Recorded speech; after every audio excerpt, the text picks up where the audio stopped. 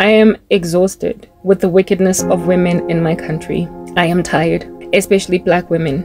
I don't understand how many of us have to drop dead first. Do we have to be such a big number that the mortality rate would result in a reduction in the percentage of females at all in the country? Must there be a double-digit percentage decline in the number of women in comparison to men before they will react appropriately to their inappropriate handing over of women to horrible men that they know are horrible? I've been suffering from the exact same pulsating issue for 10 years. Fellow women literally sitting around waiting for me to eventually embrace the pursuit of an evil man. The evil man of which is not just one, but many.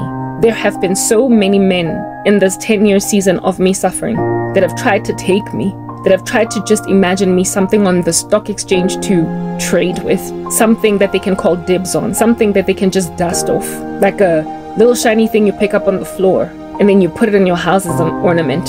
I have had such worthless men insist upon me because they made an observation that women have left me to be insisted upon by men who have the brazen audacity to call dibs on a whole living soul, having no regard for the sanctity, therefore, of human life. When I am a prayerful woman who came to Christ in 2011, prayed in the Lord, consecrated myself to Him, asking Him for a husband, and I must just allow myself to get taken by somebody who thoroughly went on right ahead out of a plethora of 20 men, called dibs on me.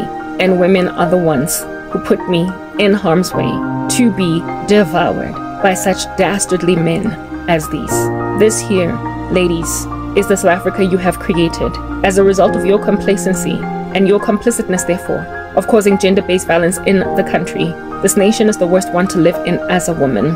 South Africa is the worst nation statistically to live in as a woman, because here we get beaten and here we get killed. It is not just the men that are la-di-da killing of their own volition. It is that they've got a partner in crime like Bonnie and Clyde, and that partner in crime are fellow females. They are leaving fellow women at the feet of disgusting men and then celebrating with one another because, hey, misery loves company. At least we all have bad husbands until one of you dies. All the best with that.